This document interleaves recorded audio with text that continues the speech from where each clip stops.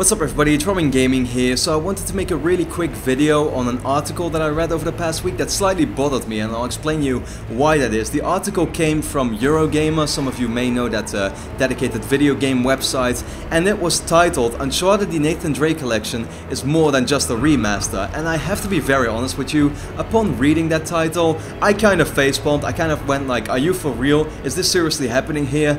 Because it pretty much goes in depth on all the changes that have been made from the old versions on the PlayStation 3 compared to, you know, the newer remastered collection on the PlayStation 4. And it actually started off with the question, at what point does a remaster become a remake? And once again, I kind of facepalmed. I just went like, are even big video game websites like Eurogamer just completely bringing these sorts of things out of proportions like fanboys or just, yeah, people like that do normally? Because there is no reason for me at all to believe that Uncharted the Nathan Drake Collection should be seen as a remake in any way. And you have to realize, of course, that I'm a giant Uncharted fan. You all know that, and I can't wait to play the Nathan Drake Collection. It's gonna be awesome. But that being said, I just kind of always get a problem with people just completely overhyping something where it's just not justified, because everything about this collection screams remaster to me, and I'm gonna explain to you why that is. And it's basically, you know, of course, because they are literally the same games. If you compare the trailer to the old footage on the PlayStation 3, as I said, there are more detailed textures. Bluepoint Games, who are doing a hell of a great job with this one, are replacing character models. For example, Drake looks different in Uncharted 1 than he did, or it looks different now in the PS4 version than he did in the PlayStation 3 version for sure, and it looks way better. That being said, of course, it all plays in 1080p, 60 frames per second, the usual stuff, and that's awesome, but that is not in any way a remake. What a remake to me is, the difference for me between a remaster and a remake is that a remake you can still recommend to anybody who did play the original. That's the way I feel about it, because look, a game like Final Fantasy VII, which many people see as one of the best games ever made, I'm pretty sure that was a PlayStation 1 game, right? I personally never played it, but it's now being remade for the PlayStation 4, and you will see that's a remake. And the reason why is because they're pretty much going to build it again from the ground up,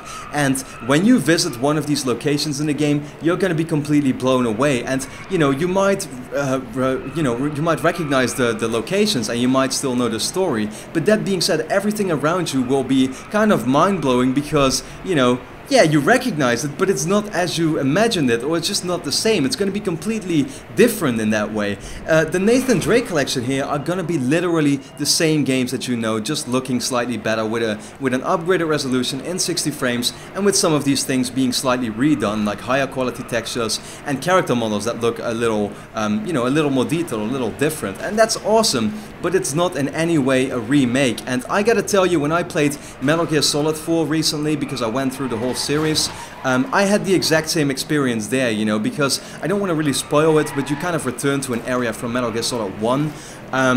And yeah, you know, Metal Gear Solid 1 came out on the PS1, Metal Gear Solid 4 on the PlayStation 3, and they kind of completely redid one area, and you're just being completely blown away there, and you're like, I can't, it's just hard to realize that this is the same place that I went to, or that I visited on the PS1. It looks so different now, seeing it more realistic in that way, right? And that's just my whole thing, is that Uncharted the Nathan Drake Collection is going to be an awesome remaster, but it's going to be nothing more than that. It's a remaster at its core, just like, you know, The Last of Us Remaster, just like GTA 5 on the PS4. It's the same games looking slightly better, and that's why, you know, I want to make it very clear, me being so excited for this, I still say to anybody who, you know, ask me the question like, Robin, should I get this remaster? Should I get it for the PS4? Because I still have access to the PlayStation 3 versions, and I'm not really quite sure, I don't have a lot of money or something, I'd rather invest it into new games, but I'm also really an Uncharted fan. What do you think, Robin? I always say, just buy a new game or something. There is no reason to get this one unless you simply want to replay the games looking slightly better on the PS4. And apart from that, it's not going to be mind-blowing in any way. Yes, they're adding a couple of new modes, like different difficulties pretty much, and also a speedrun mode where a timer gets added. That's all cool, but it's nothing really crazy or something like that.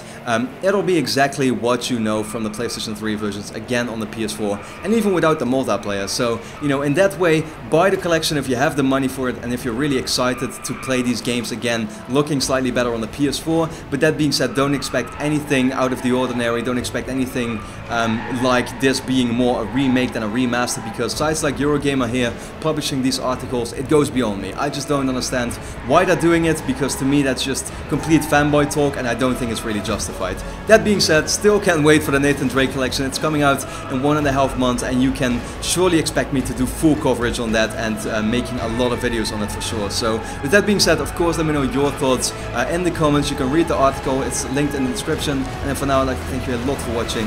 Hope to see you again next time.